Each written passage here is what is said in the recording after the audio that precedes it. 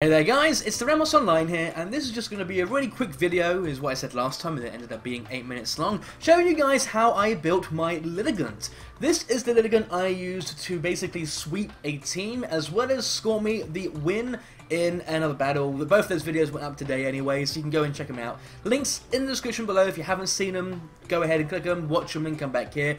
And we can get into the strategy and the build on this Lilligant. Now, this Lilligant is for singles. I do not have a doubles guide for Lilligant. In fact, I wouldn't even recommend it for doubles, just because of how frail it is. It is a very frail Pokemon. Its base defenses are 70, 75, and 75. Now, if you really wanted, you could make this work as either a physical or special tank if you really wanted. I might even show how to do it in this video as we go over basically my strategy, and then we see if there's any other strategies we can fit into this video.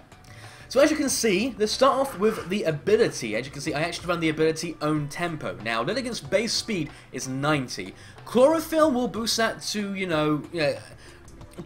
will boost it quite high, but I don't run Chlorophyll because I think she's kind of fast enough without it. She has Leaf Guard, Chlorophyll, and Own Tempo, which it's not a hidden ability, so you can get this in the wild. What Own Tempo does is it prevents the Pokemon from being confused. Getting the ability, while confused, removes it. This is a brilliant ability because Lilligant's main offensive move you'll be using is Pedal Dance. Now, Pedal Dance lasts 2 to 3 turns, base power 120, and it confuses the user, once it ends. So basically, it is a special grass type outrage. It is a very hard hitting move, and because you have Own Tempo, you will not get confused. So you can keep Pedal Dancing to your heart's content. So it's an amazing move. Lilligant has a pretty unique standing in Pokemon, where she's the only Pokemon that can learn all 4 dance type moves, and we'll go over each of those in a moment. So to complement Pedal Dance, you give it Quiver Dance. Quiver Dance boosts your attack, special defense, and speed by 1 stage. If you've seen a Volcarona, you know exactly how this thing works. Every Volcarona under the sun, get it? Sun, Volcarona, they all know Quiver Dance, and Lilligant can learn that as well. So, Quiver Dance boosts your defense and offense. This is why I said you can use Lilligant as a special wall if you really wanted to go ahead and do that. And also raises your speed. So your base speed of 90 isn't the best, but after 1 Quiver Dance, you outspeed a lot of the meta, which is pretty damn awesome. And your Pedal Dance is going to be doing so much more damage, it's not even funny. Now, for the next move, I run Hidden Power. And because of my EV spread, if I can hit in power, because of my EV spread, it actually ended up being, IV spread, oh my god, if I could English, that would be amazing. It ended up being Hidden Power Rock, which is an amazing hidden power. Really lucked out there. What this does is it allows you to deal with flying types, which will become an issue. Flying types and fire types are Lilligant's main weakness, or only 2 weaknesses really, other than ice. And all 4 of those, so 4? Can I count? No. All 3 of Lilligant's main weaknesses are weak to rock, so that is an amazing hidden power to have. If you can't get Hidden Power Rock because of how hard it can be to breed hidden power, the other things you can give it is Giga Drain. Giga Drain allows you to have some sustain when you're not using Pedal Dance. If you know a Pokemon will die to a Giga Drain, go for that instead of Pedal Dance to get some recovery back. Other moves it can learn is Energy Ball, which is another hard hitting move which won't lock you into it.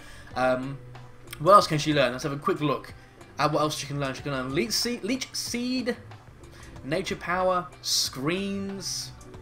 Can she learn Psychic? Nope. Going through what she learns, having a look at all the different moves. She can learn Dream Eater, which is very interesting. What Dream Eater does is it's a base power 100, and you restore half of the damage dealt.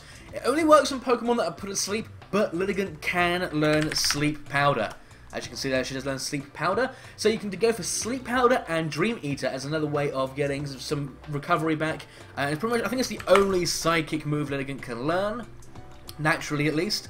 What else can she get? Just looking at this, trying to figure out what else she can get.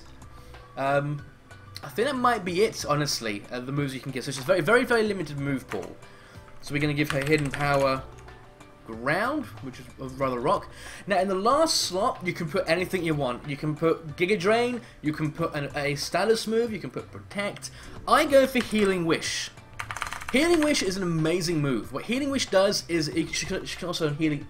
She can also learn Heal Bell, by the way, which removes status conditions, so you can use it as a status remover. But anyway, Healing Wish, an amazing move. It KOs the user, and the replacement is completely healed and has any status conditions removed. So if you know Lilligant is not going to be useful in a battle, you can go for Healing Wish to heal someone else who will be useful but has been severely damaged. It is an amazing move. To go along with this, I always give her a Focus Sash, although I admit I did forget that she had Focus Sash in a battle I did recently. So this means you are guaranteed to get up at least one Quiver Dance, and then you can go for the Pearl Dances. Or this also guarantees you'll get a Healing Wish off, because I can switch it in on a Charizard Y, and it will Flamethrower. I will live, and I'll get the Healing Wish off just fine. Now for the EV spread, we're going for a fast sweeper, fast special sweeper. So as you can see here, it actually did it all for me, and Lilligant, obviously in game is level 100, so if we move it up to level 100, we should see that the stats are the same. Not exactly the same, because oh, actually no, it's completely different because this one's made her modest. We're not making her modest, we make mine timid. So as you can see there, with Timid Nature, we get 319 special attack, 305 special speed, if I could English amazing. So down at level 50, it's 162 special attack, 155 speed. That is pretty decent, and 145 HP again. It's pretty decent for a attacker. So if we, I think I put the last few EVs into HP, I think is what I did. Kind of hard to remember without having it on screen. Make it level 100 again, but you guys can basically see how the build will work. You can go Modest if you really want, because you do have the Focus Sash, and what Modest does is it allows you to become stronger, and you're going to be faster when you get off a Quiver Dance anyway. Now, if you wanted to build a tanky Lilligant, I'd probably go for the special defense variant. So if we move all of our speed and go max HP, max special defense, calm, 138 base special defense, or base special defense once you're maxed out. That is kind of decent. That is kind of decent. Once you start getting up Quiver Dances, you become a pretty hard to kill wall. You also get the Giga Drain, as I mentioned earlier, so you actually get a lot of sustain. You can set up Quiver Dances to boost your power, Giga Drain for sustain, Hidden Power Rock for coverage, and again, maybe keep the Healing Wish or replace it with Sleep Powder. It's up to you, really. Now, I don't really have any partners that it can work well with. Just kind of make sure the Pokemon she's within the party resist the things she's weak to, and make sure she resists the things that other Pokemon in the party are weak to. So, example, if you have Lilligant in the party, I'd recommend having Pokemon that resist fire, ice, and flying. If you have any Pokemon that are weak to water or ground, you can stick Lilligant in the party. That is, you know, you can go ahead and do those.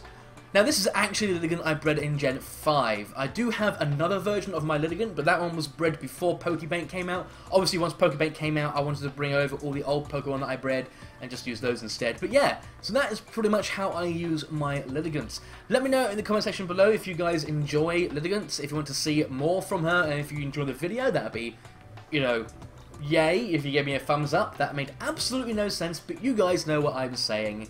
And if you haven't subscribed already, I would love it if you can go ahead and do that. We are coming up to the 1,800 mark, or the 1,800 mark for people who want to say it that way, which is, to me, weird, but apparently the way I say it is weird to people, so yeah. That made absolutely no sense. This video is getting a bit long now, so I will end it there. Thank you guys very much for watching, and I wish you have a nice day, I guess. Yay!